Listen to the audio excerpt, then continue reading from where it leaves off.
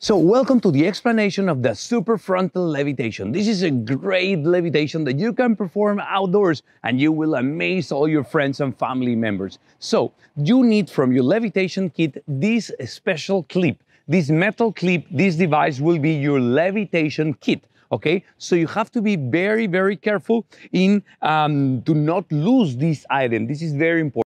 Second thing you are going to need is a cloth or a blanket like this one. Okay, the size, well, they will vary, but this is important that the blanket or the cloth have to cover your legs completely. Okay, so this cloth is going to be placed on top of the shoes and it has to cover your legs completely. Okay, so that's one of the things. The other thing is your clip that I'm going to place it right now.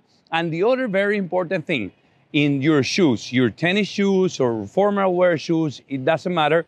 It is very important that one of them, you untie the shoelaces, so it's very easy to take one foot off and place it back. Take it off and place it back. That's very important. So now let's see how to connect your shoes.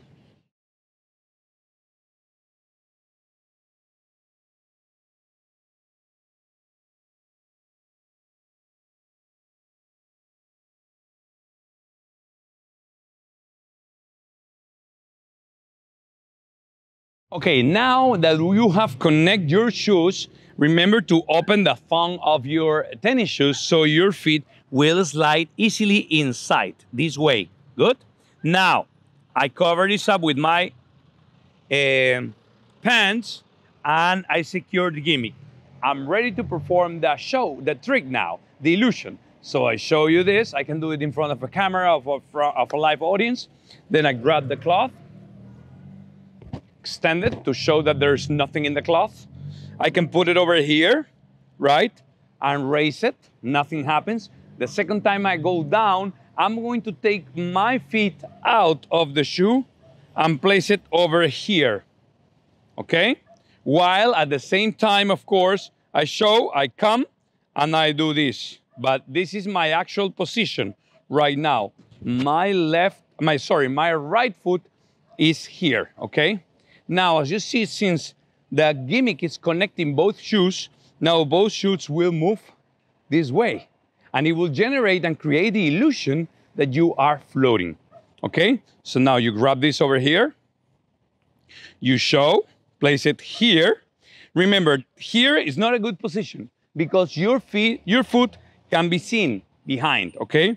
The claws have to be very close to the shoes, covering the full length of your legs. Now, if I just do this move, I'm floating. That easy and simple. So now watch. Here, 1, 2, and 3. Then I do this move, and of course, my body will also rise. It's very important, okay? It doesn't look like I'm flying, but maybe this looks like I'm flying. Look, 1, 2, 3. I go down a little bit with all my body, and then I help, and then I float, okay? So the illusion is generated.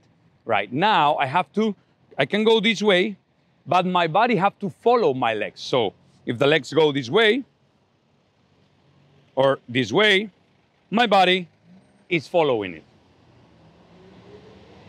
Good? And I come over here, and then I do this one time, second time, then go to the center, right? And then go down. As soon as I go down, now it's time for my right foot to get inside of the shoe, okay? So now I stop here, I step into my shoe, not perfectly, because as you can see, part of my foot is outside of the shoe in this way, but that's no matter, right? I come over here, I do this, and voila. Now, to unclip the gimmick, my left leg, has to go up. And if I do it, I'm unplugging the gimmick, and I can just walk completely normal now. Okay? So that is the explanation for the super frontal levitation. I hope you like it.